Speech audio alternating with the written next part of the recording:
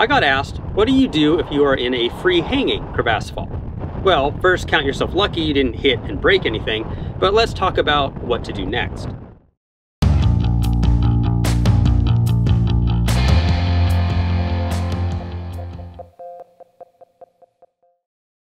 Hello everybody, I'm Jason. I got a question about what to do if you fell into an overhanging crevasse, unable to make contact with the wall. The person asking the question was wondering how to make the initial progress for self-extraction, that is, ascending the rope, when you are fully tight against your knot.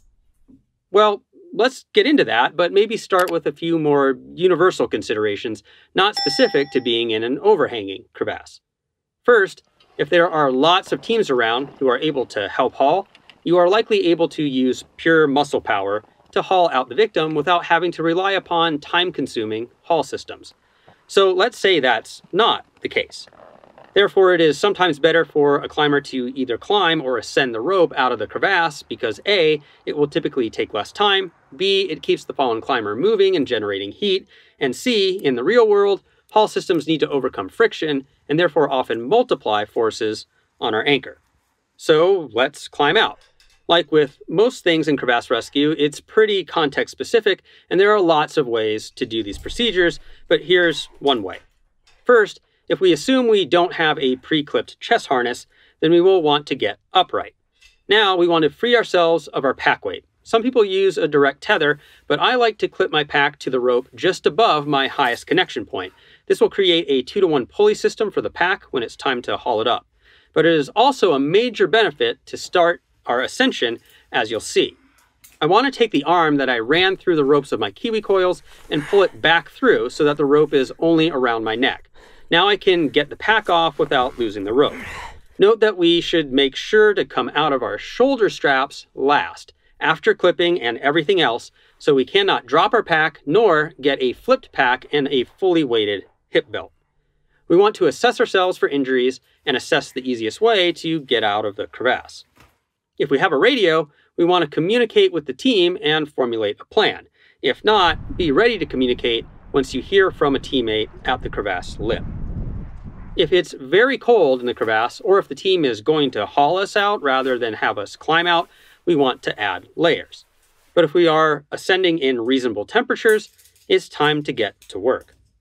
If we have a micro ascender, like a Petzl micro traction, then we want to get that clip to the rope further up than our knot and our pack clip.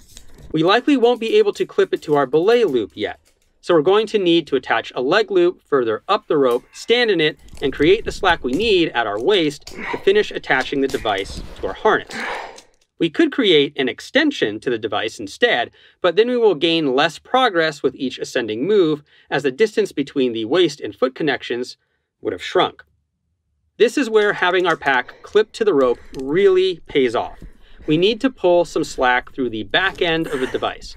There isn't much rope to grab, so our clip pack is going to help us with this too.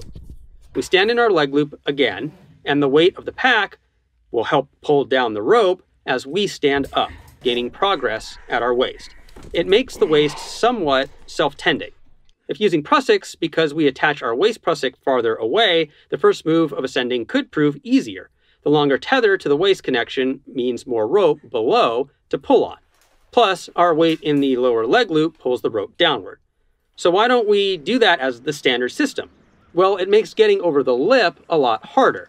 So much so, we did an entire video on just that concept. There's a link in the description. Regardless of devices or Prusiks though, we may have to deal with the rope cutting through at the top lip. And we are going to need to use our ice axe to chop a tunnel out to use as our finish. All I can say is take your time and make sure your hood is up and your glove cuffs are sealed. How often do you practice your crevasse rescue skills? Let us know in the comments. Thanks for watching this video. Please like, subscribe, and share if you want to support us. For more information, you can go to our website at www.shortguysbetaworks.com. You can check out that video about why using our capture device at the waist helps with surmounting a lip when ascending, or maybe take a look at our entire glacier travel series to learn about crevasse hauls or avoiding those falls in the first place. We'll see you next week and keep on getting more out of that big outside.